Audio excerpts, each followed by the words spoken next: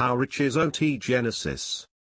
Well, OT Genasis is worth more than $1 million, and that was before he showed $500,000 in the back of his car. You might remember OT Genasis for being in love with the Coco, or the time his performance was so powerful, Busta Rhymes could not handle it anymore. Growing up in Long Beach, California, was not the easiest for OT.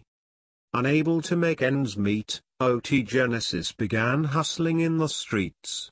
Influenced by Snoop and Tupac, he soon started rapping for a legitimate career.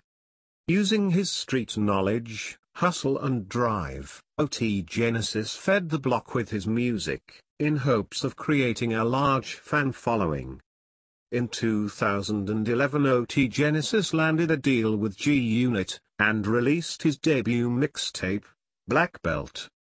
After a short but beneficial run with 50 Cent's label, OT Genasis released his hit song, Touchdown, creating an enormous buzz around Los Angeles. During a performance at a club, Busta Rhymes saw OT Genasis, and immediately asked to work with him. In 2014 OT signed a deal with the conglomerate Entertainment, in partnership with Atlantic Records, for north of $1 million. A year later he released his platinum-selling single, Coco, earning him over $250,000. OT Genasis earned $140,000 from the Black Belt mixtape, $90,000 from Rhythm and Bricks, and $180,000 from Cut It. With close to 1 million subscribers, and over 380 million views, OT Genasis easily makes $30,000 a month, from just his online videos.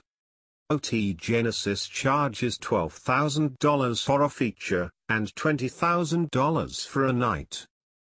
Currently OT Genasis lives in California, and drives a brand new Hurricane. Just a fun fact.